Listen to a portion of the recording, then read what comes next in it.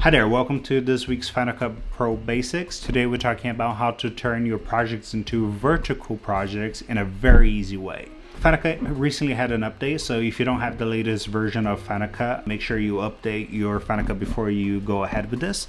The version that I'm at right now is 10.4.9, so make sure you have the latest version of Final Cut. So jumping straight into the software, we have a little project in here, horizontal, this guy surfing. What we're gonna do, you're gonna come over here in the library section, make sure we go on, we select the project, right click, go duplicate project as. Now in here on video format, we wanna select vertical.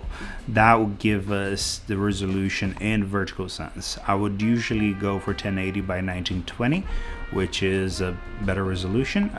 This would be a 4K version of vertical, which I think is slightly unnecessary, but is there in case you want it. Something else you want to click here is Smart Conform, which is you're allowing Final Cut to analyze your image and trying to recenter the image for you. A lot of the times when you do vertical, you have to readjust it yourself, but Final Cut has a pretty good notion of what you might want in the center, and it does that for you and then allows you to adjust it if necessary afterwards. Make sure that's clicked, everything else look good, you say okay.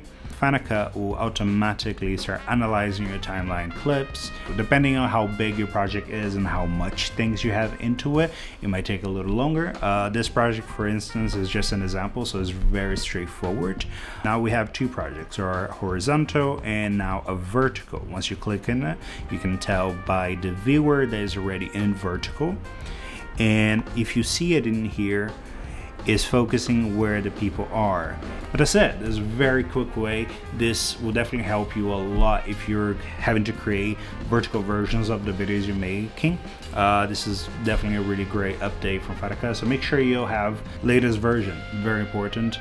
And if you have any questions, just let me know. Thank you for watching, and I'll see you next week.